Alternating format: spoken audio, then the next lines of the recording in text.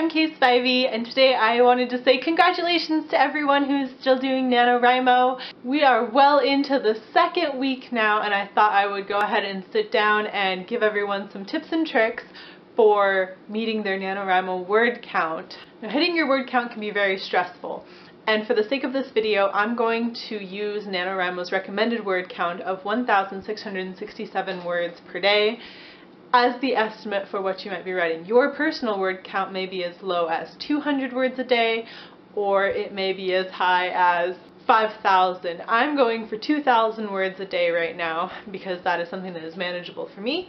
That may not be manageable for you, and you should go with the word count that is the most manageable for you because you are just trying to get as much out of NaNoWriMo as you can and not stress yourself out. This is a fun thing, and I'll leave a link to my other video about my feelings about that. But for today, we're focusing on tips and tricks for how to keep up with your word count. Tip number 1 is to chunk up your day.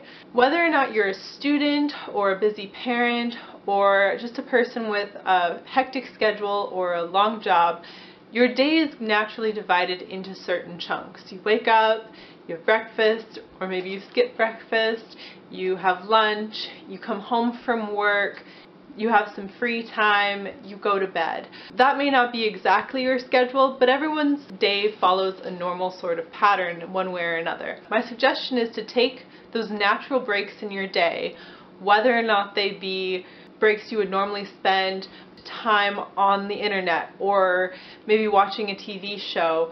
Use that chunk of time instead to get some words in. It doesn't have to be a lot of words. If you're sitting down and looking at your word count thinking 1,667 words is so much to sit down and type, don't sit down and type it.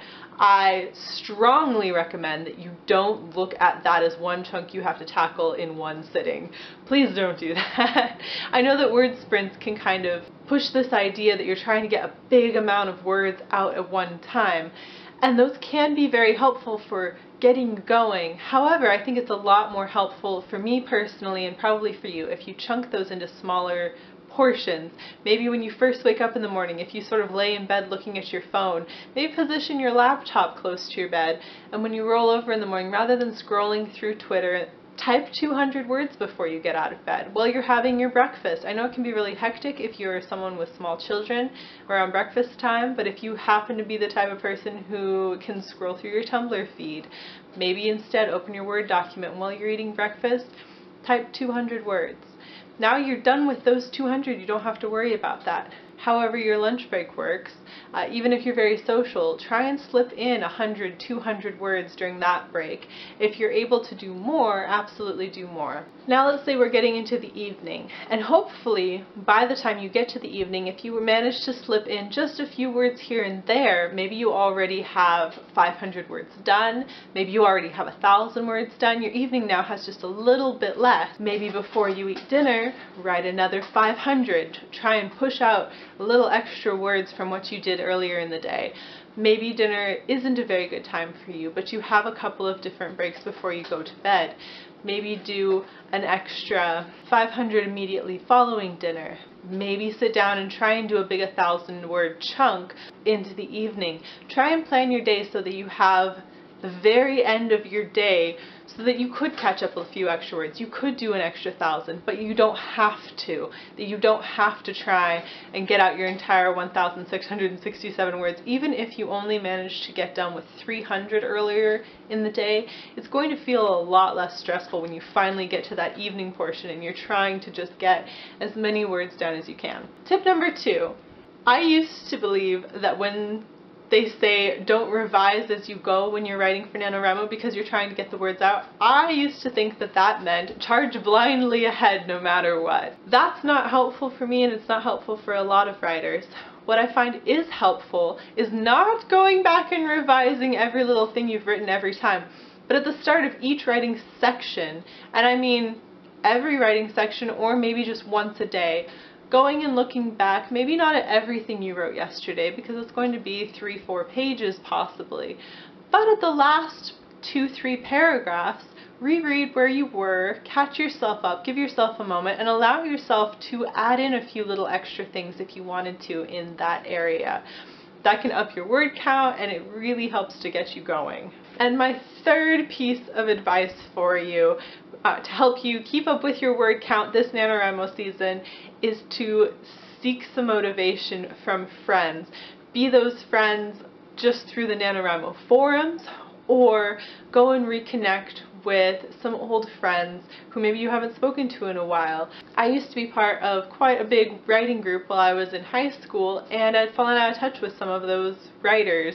But NaNoWriMo is exactly the right season to reach out on Skype or reach out on Facebook and reconnect with people who you used to be close to who are also doing NaNoWriMo. Or to make buddies on NaNoWriMo. Find people through the forums. Find somebody who you are writing at about the same pace with, someone with a similar level of motivation, or with a similar type of story. If you're both writing sci-fi, if you're both writing horror, something to kind of motivate each other. And you don't have to, be each other's cheerleader. A little friendly competition could be fun, just checking in on what their word count is every morning. I really enjoy that. I love going through my buddy feed and seeing who I'm still ahead of or who's beaten me since the last time I checked in. I love that. And then maybe picking someone to be like, oh, I'm just going to get a couple more words than them today. I think that's really fun. You might find that extremely stressful, especially if maybe you're not kind of in the leaderboard of your writing buddies. But still having somebody to just be like, oh, how many words did you get? Or to sit down and do a quick little sprint is so helpful. And sometimes it just helps to have somebody else who's also doing NaNoWriMo who you can just be like, this week is kicking my butt. And they can talk to you about what they've been doing and how their words are going, and you can sort of commiserate a little bit and push each other.